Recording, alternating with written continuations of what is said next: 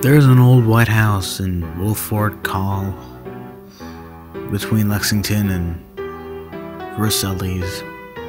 To get to it, you have to go out a long, narrow country road. Sometimes around the 1950s, a rich man lived in the house by himself. He had a blue 1957 Chevy, and he liked driving at high speeds.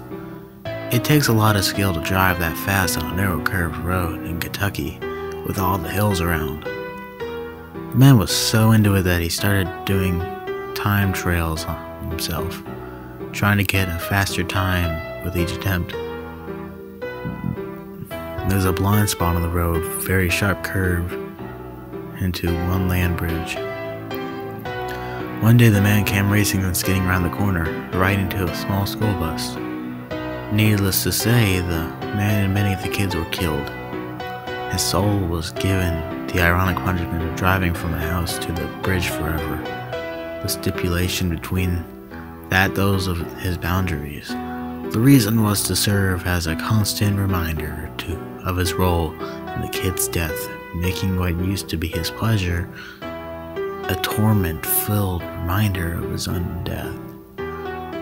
According to legend, his spirit can be summoned by driving to the old house and honking your horn 3 times. That will make the car appear and chase you, trying to crash into you. The only chance of escape at that point is to beat the skilled ghost driver who knows every hill, twist, and turn on the road back to the scene of the accident, since the ghost can't cross the bridge.